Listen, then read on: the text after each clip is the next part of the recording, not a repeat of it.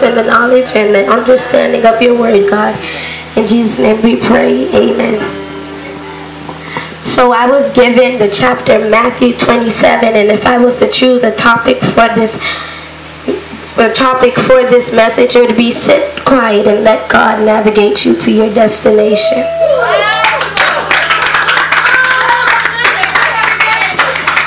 It would be sit quiet and let God navigate you to your destination. And why I say this as it comes from Matthew 27:11. And Jesus stood before the governor, and the governor asked him, saying, Art thou the King of Jews? And Jesus said unto him, Thou sayest. And when he was accused of the chief priests and the elders, he answered nothing. Then Pilate said unto him, Hast thou not how many things the witness against thee? And he answered him to never a word, insomuch that the governor marveled greatly. And why I came up with this topic was because Jesus said nothing.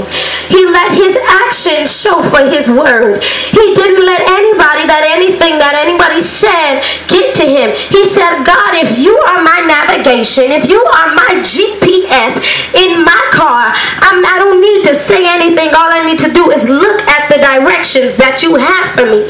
And your actions mean more than your words, because people always talk, but their actions show a different thing. And Jesus is a perfect illustration to us, a perfect demonstration to us, a perfect example that shows us how to be quiet and let God navigate us through our situations and to our purpose and to our destiny. Because Jesus was quiet and let God show him the way. Turn left. No, don't go there. Turn right. No, keep going straight. No, don't back up. Keep going there. And he listened to the voice of the God. And how we always have cars, and some of our cars have GPS. Well, what's Sister Leanna? Well, she have a GPS in her car. And the GPS shows you where you're supposed to go. And if you decide, oh no, I'm not going to take that route, I'm not going to take that route, the GPS reroutes you to that destination.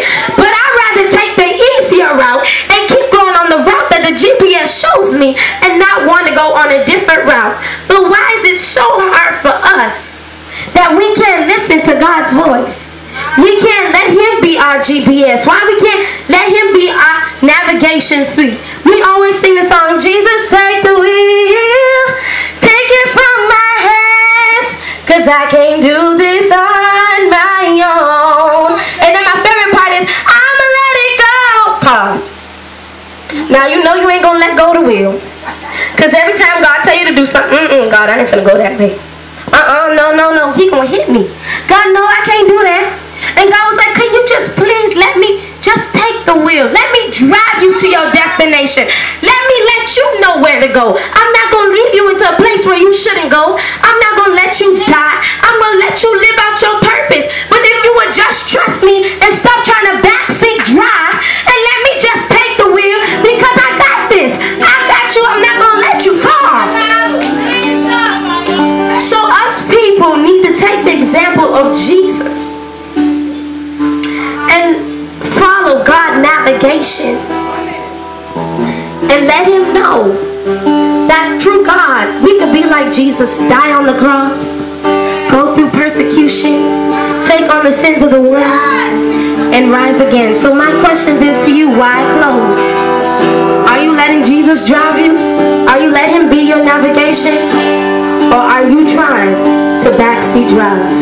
Amen.